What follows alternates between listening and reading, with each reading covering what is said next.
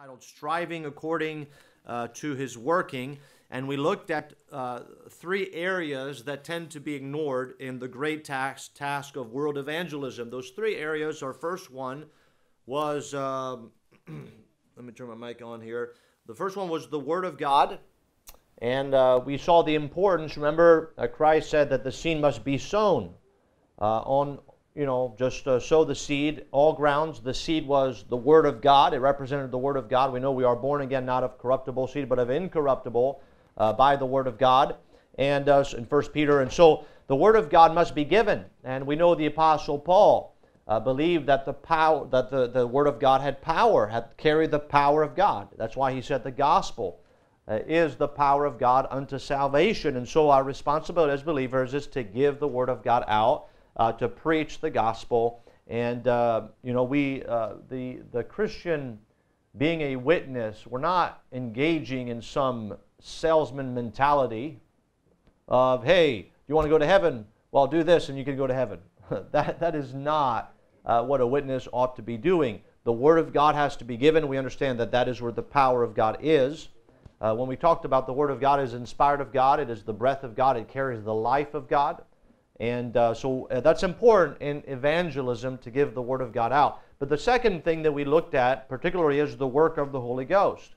And we understand that the Holy Ghost is actively at work in the lives of people. We know when Christ spoke to His disciples, He said that the Comforter, which is the Holy Ghost, will reprove the world of sin, of righteousness, and of judgment. And we looked at several verses that talk about the working of the Holy Ghost in the lives of people. And we looked at, if you find in your notes there on page 42, we talked about the conviction that is experienced in the life of the individual. There's the conviction, right? The heart is made manifest. On page 43, the heart is convicted. The heart is pricked.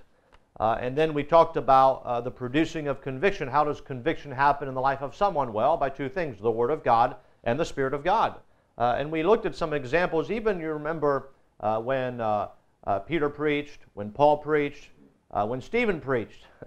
There was either, a revival or a riot. But both of those were a result of people's conviction. Some people didn't like that conviction. And in the case of Stephen, they stoned him. And even the Apostle Paul, in one case, he was driven out of the city and stoned. But what happened there? Well, they didn't like the pricking of the heart. And the world is the same today. That's why the world tends to not like preachers or anybody that maybe quotes the Bible. There is a convicting work that the natural man resists and rejects. And I venture to say that there's a number of people this morning who there was maybe a elongated period of time when you were under conviction and resisting the conviction and opposing that conviction, but eventually, the Holy Spirit of God broke through, and you came to know the Lord as your Savior. And so we understand that that is an important part. We talked about discerning conviction and the opposing of conviction. Conviction of the Holy Spirit of God can be resisted and rejected, and we looked at some references there. But thirdly, this morning, on page 46, I want us to consider the will of man. Now, all three of those go together. The Word of God, the work of the Holy Ghost, and the will of man. The Apostle Paul mentioned his testifying to the Jews and Greeks in Acts chapter 20, and this passage helps us understand how a person is converted. Notice in Acts 20:21, Paul says, testifying to the Jews and also to the Greeks, notice, repentance toward God and faith toward our Lord Jesus Christ. Jesus Christ Himself preached this same message of repentance and faith in Mark 1:15. Christ said, and saying, the time is fulfilled and the kingdom of God is at hand. Repent ye and believe the gospel. So understand, you have that combination in the Word of God of a repenting, a turning, but a turning to someone specific. And that's important when it comes to repentance. Repentance is not feeling bad for sin. A lot of people feel bad for their sin. There are many people today in jail who feel bad for perhaps some sin that they committed. and they live with the consequences for the rest of their lives. But that's not enough to save a man.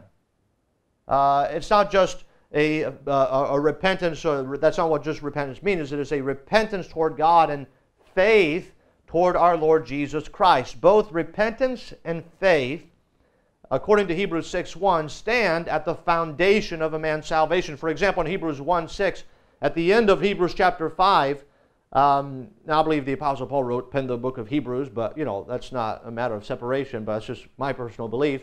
But at the end of chapter 5, the Apostle Paul writes about the believer's maturity. And he says that, some of you should have been teachers by now, but you have need of milk.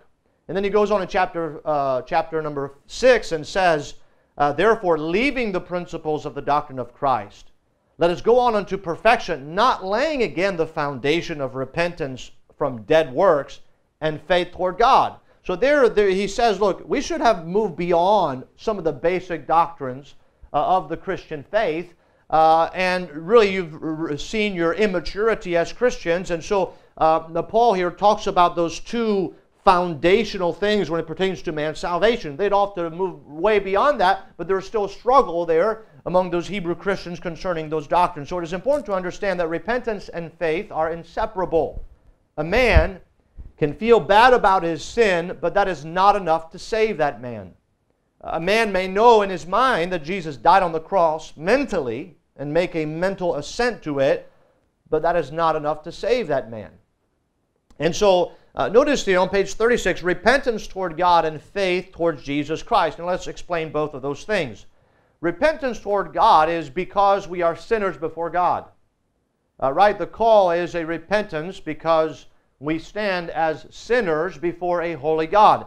And faith towards Jesus Christ is because Christ alone is the sufficient sacrifice for our sins. So understand, when we're talking about repentance and faith, we're talking about one thing. It is seeing ourselves as sinners before God, but in salvation turning to Christ. It is not just oh man, God forgive me for my sin. I feel bad for my sin. A lot of people in religion do that. They somehow try to appease, they feel bad for their sin, but there is never a faith in the person and the work of Christ. And that's important. So it's repentance toward God because before a holy God we're guilty of being sinners, but it's a turning in faith towards the Lord Jesus Christ. So in order to be saved, a man must repent of sin because he sees himself as exceeding sinful before a holy God, and he responds to his condition by placing his faith in Christ, who alone is the sufficient sacrifice for sin. Now consider a few things on page 37. Number one, we see repentance toward God. Let's talk about this repentance. Jesus Christ preached this message of repentance and faith. Notice in saying, and by the way, you find that combination both in the Old and the New Testament. For example, you remember, we'll see that example, I think, in those notes. Maybe it's not in these notes, but with Jonah, you remember what was the call? They had to repent and they had to turn and place their faith. And so we find here Jesus Christ preached in Mark 1:15. He says, the time is fulfilled and the kingdom of God is at hand. Repent ye and believe the gospel. In Matthew 9:13, Jesus said, for I am not come to call the righteous, but sinners to repentance. Robert Sargent, in his book, The Principles of Personal Evangelism, writes, says, repentance is probably the most misunderstood aspect of evangelism. Perhaps a spin-off from the megachurch movement that began in the 1960s and the 1970s, or form a surge of celebrity salvation professions, or simply from attempts to make the gospel more palatable and appealing. Repentance has become the missing ingredients in many presentation of the gospel. It has been called the Great Omission. And what he simply describes today is what you find in a lot of churches today who are speaking of Christ and of salvation in Christ. The problem is there's never any mention of sin. And the appeal is simply like this. Would you like to go to heaven? Well, yeah. Okay, well, just commit your life to Christ. That's the extent of it. And I'm thinking, well, wait a minute, where is sin? And actually, why do we need Christ? You see this idea today that Christ can come in your life and make your life better. Salvation is much more than that. Salvation is being saved from sin and from eternal damnation and separation from God. Hell is a real place. Do you believe that this morning? I hope you do, because that's what the Bible teaches. And that's what we're saved from. Now, do I ultimately believe that Christ makes your life better? Yes, I do. But that's a result of salvation. That's not salvation itself.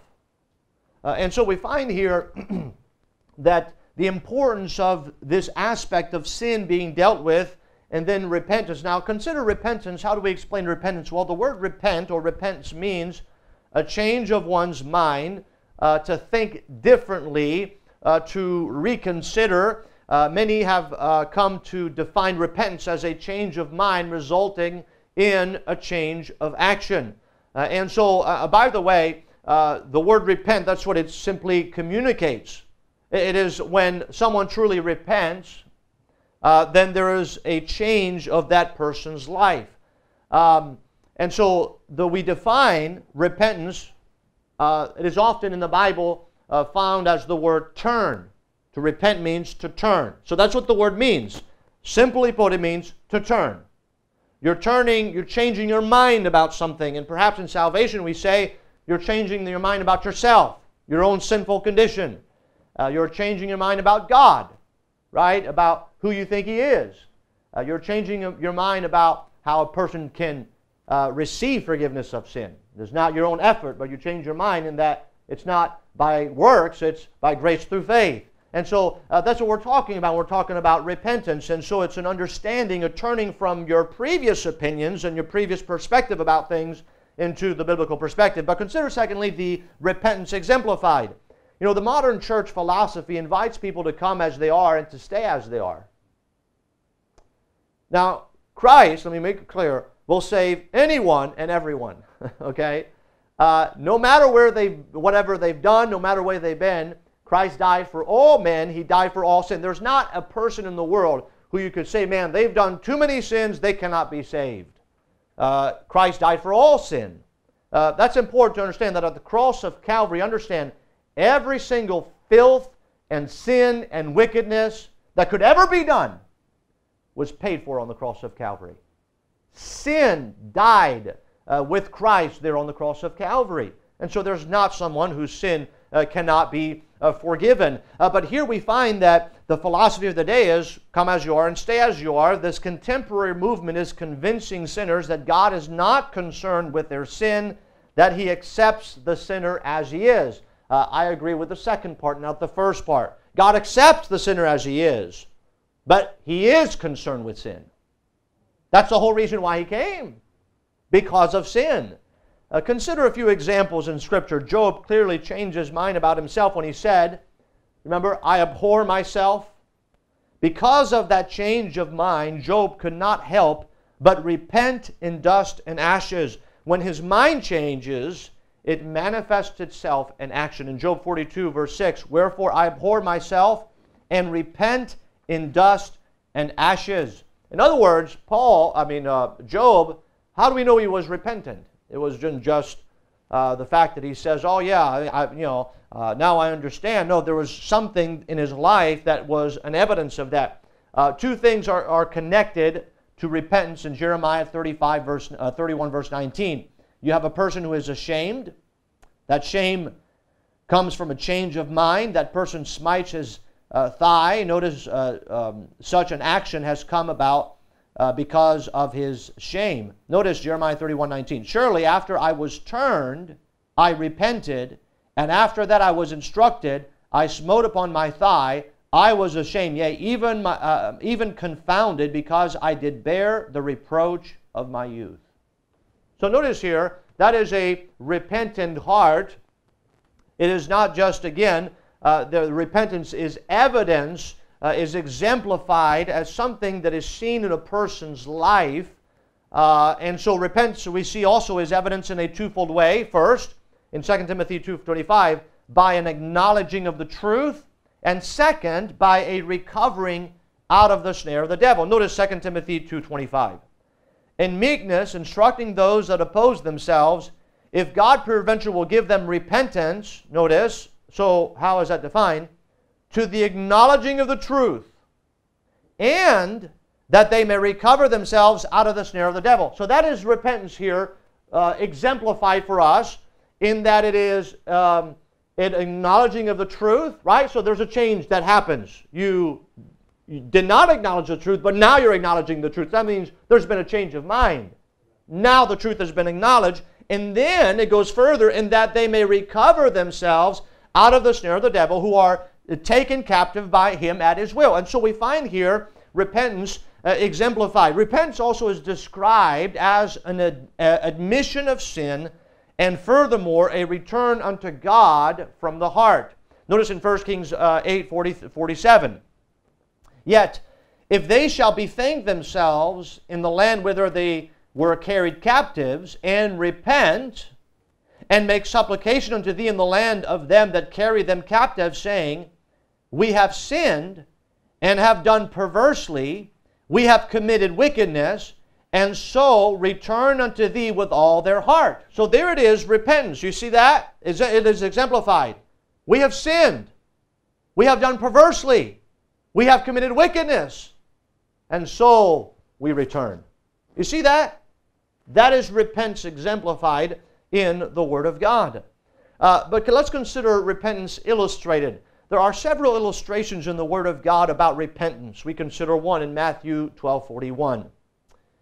The men of Nineveh shall rise in judgment with this generation, and shall condemn it, because they repented at the preaching of Jonas. So here Christ, as he's speaking, he's giving the example. Obviously he's talking here to the Jews. He came to his own received him not. And he shows them that they were unwilling to repent, and he gives them back to an example of Nineveh. And so Jesus Christ here, and as he mentions Nineveh and the preaching of Jonah and the repentance of the people of Nineveh, consider what was included in this repentance. First of all, according to Jonah chapter 3, verse 5, they believed God.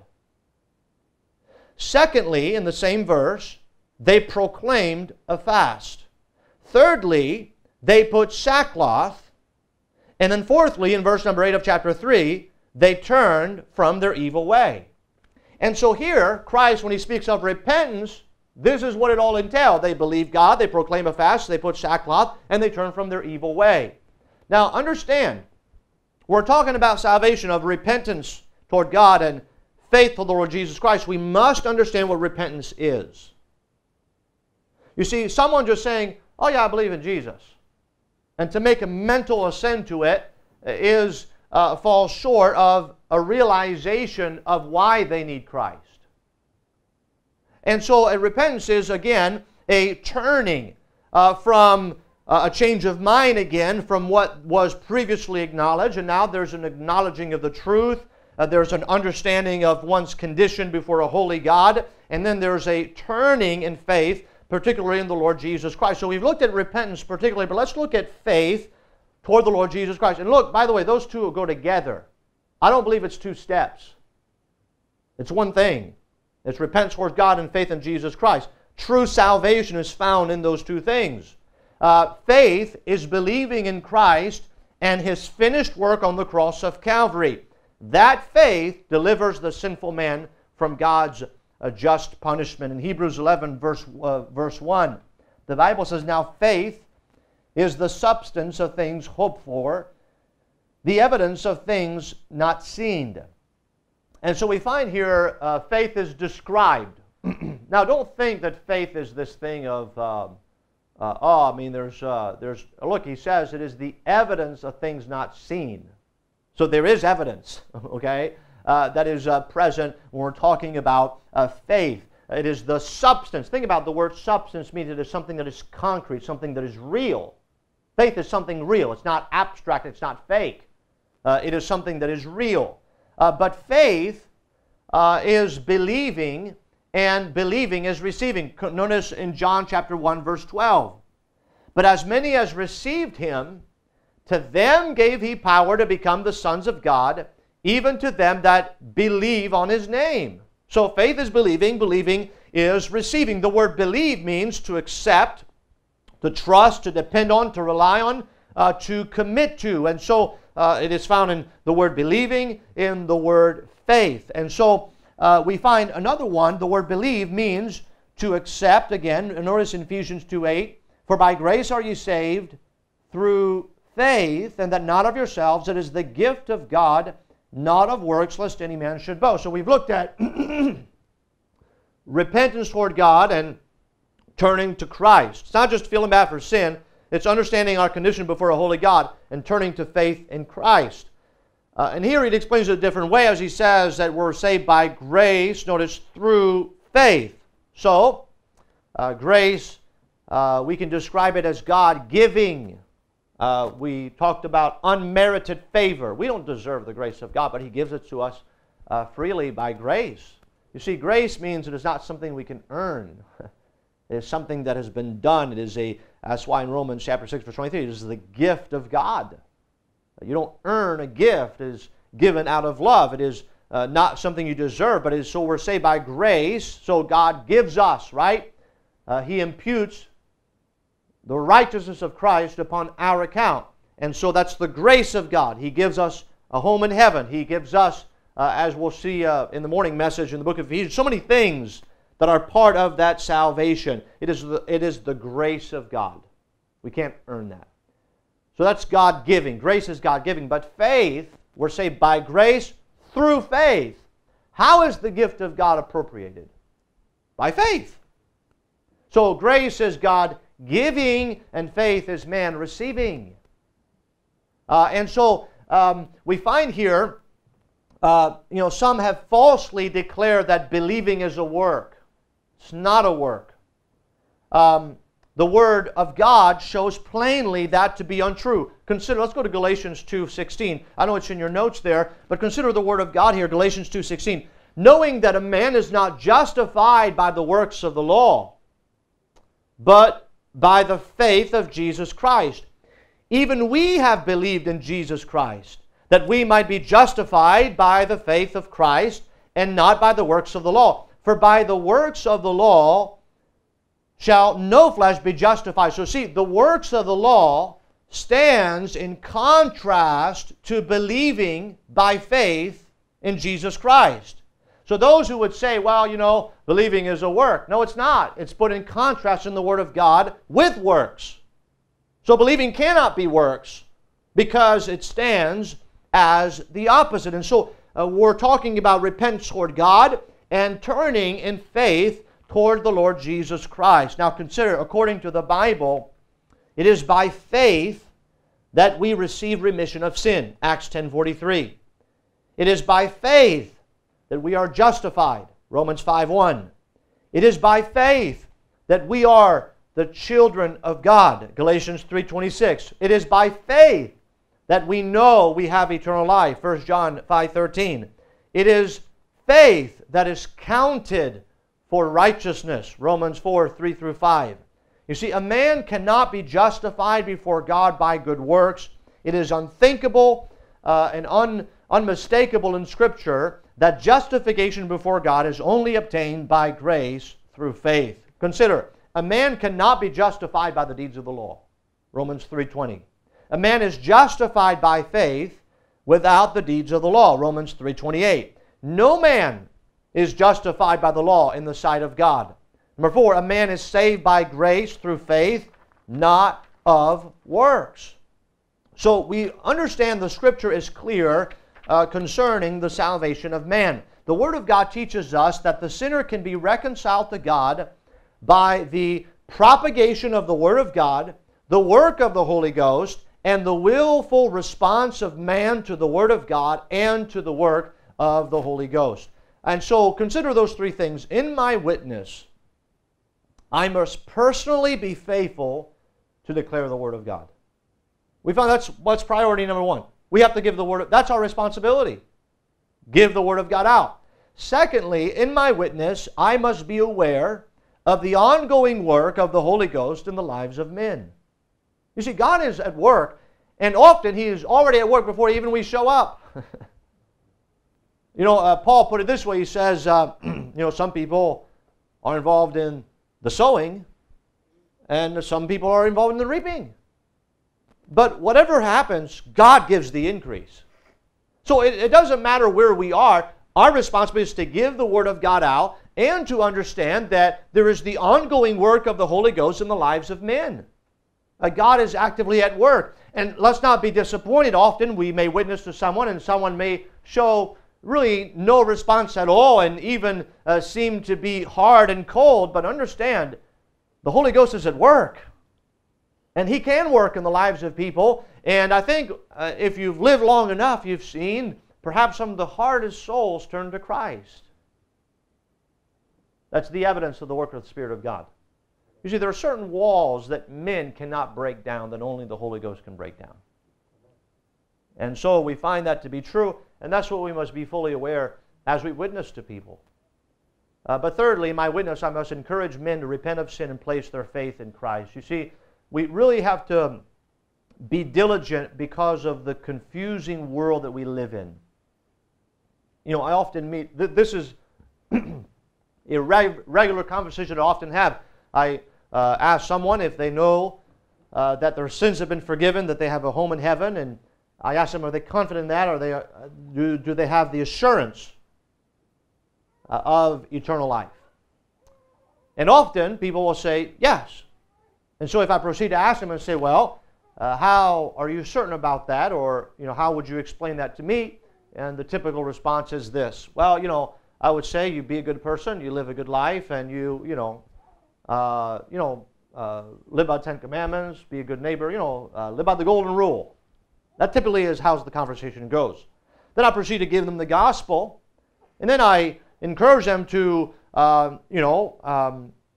consider themselves in their sinful condition before God and turn in faith in Christ, who is the substitute for their sin, and to place their faith in the finished work of Christ. And typically, by the end of the conversation, it ends somehow like this. Well, I did that before. And you get more into details and you find, yeah, I was watching, and there's different various ways, but I was watching somebody online and, they told me to pray a prayer and I prayed a prayer. But I'm going back to the beginning. I said, well, wait a minute, you told me you were saved by being a good person. You see, there's really no understanding. There was never a point, somehow along the line, someone said, you want to go to heaven? Oh yeah, go to heaven. You just pray a prayer. Hey, just believe in Jesus. And there is really no dealing of sin, of guilt before a holy God.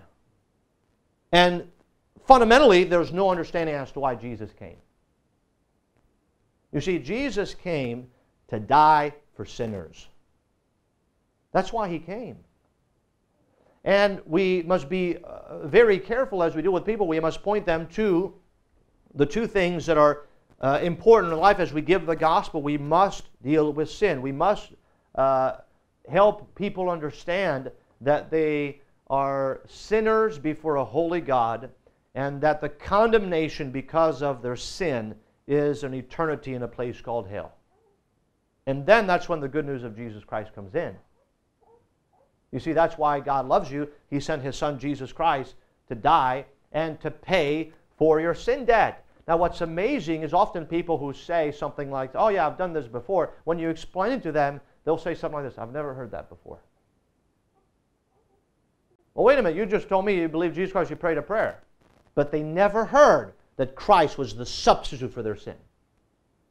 You see, it is important for us as we give the gospel out. In my own life, when, growing up in a preacher's home, a missionary home, right, a missionary kid, I was around church, I was around the Bible, and really my entire life just was submerged in the Word of God, whether it was in church and family devotions or scripture memorization, as many children do here, and all those things. But it wasn't until when I was 8 years old that the Holy Spirit of God convicted me of my sin. And for the first time, I realized, wait a minute, Christ died on the cross for my sins. It was my sins that He paid. Before then, as a missionary kid, I thought, well, Dad, go reach all the heathen out there. I'm in the Christian home, and we're the good people here, and I got all those people involved in all those things that they need to get saved. They need the Lord. And really there was no, if you'd asked me, do I believe in Jesus? I would say yes. If you'd asked me, do you believe that Jesus died for your sin? I would say yes. I'd memorized all the scriptures. I knew it mentally. But there had to be that moment in my life when I realized, wait a minute, I'm the sinner before a holy God. And before a holy God in my sinful condition, even as a year-old boy, under the intense conviction of the Holy Spirit of God, I acknowledged myself as a sinner, and I turned to Christ. And the Lord changed my life even as an 8-year-old boy. You see, there's a lot of confusion out there, and so as God's people, we must look at those three areas when we seek to evangelize, and that's why Paul in Colossians chapter 1, verse 27, he says, to whom God would make known what is the riches of the glory of this mystery among the Gentiles, which is Christ in you, the hope of glory, whom we preach, warning every man and teaching every man in all wisdom, that we may present every man perfect in Christ Jesus, whereunto I also labor, notice, striving according to His working, which worketh in me mightily. You see, that's what we need to do. We need to be striving according to His working. And so for that to be true, we must give the Word of God out. We must be conscious of the work of the Holy Ghost, and we must encourage people to get to the place where they see themselves as a sinner before a holy God. And that's going to take place as we communicate to them.